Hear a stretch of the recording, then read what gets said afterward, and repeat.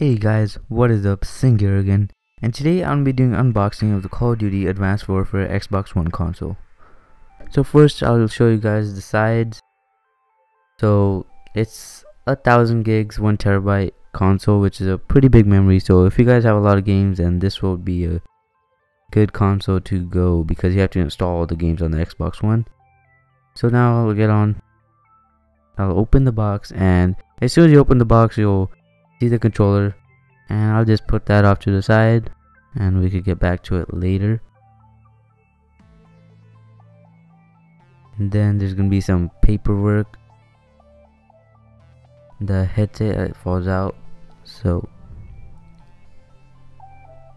and you get all these other cables, of course, to set up the console and actually get it running. And what I kind of hate about the thing is that as soon as you have it set up, you still have to like put in the code and install the game, which is like 46 gigs, and it takes some time, you know, so you can't really play like straight away you get it. And here's the codes for the game itself, and since it's a day 0 edition, there's gonna be a couple extra codes. And now I'll get on to a real product, the console. So I'll just take off the foam.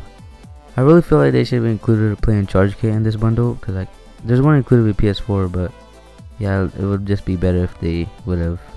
So here's the console itself. Looks pretty good and sleek design, and there's this helmet right here on the air vent, and the front has like these triangles on it, and looks pretty cool design. And then it says Sentinel Task Force right there, and on the side there's also these triangles in Call of Duty, and the back, of course. So there's this QR code right here. Apparently if you scan it online, it pops up this website, and there's some info on there. And disc is also like gold plated, so that's pretty cool. And there's also these scuff marks on the console, which like show how worn out the console is, which is pretty cool. And that's pretty much about it for the console. Now we'll get back to the controller, which is really cool.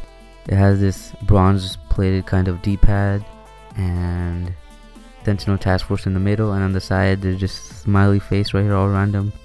Looks cool though. And on this side there's also some like marks, and there's some zombies like tick marks, which is pretty cool. And that's pretty much it for this console, you guys. Hope you guys enjoyed. Don't forget to subscribe, leave a like, and I'll see you guys next time.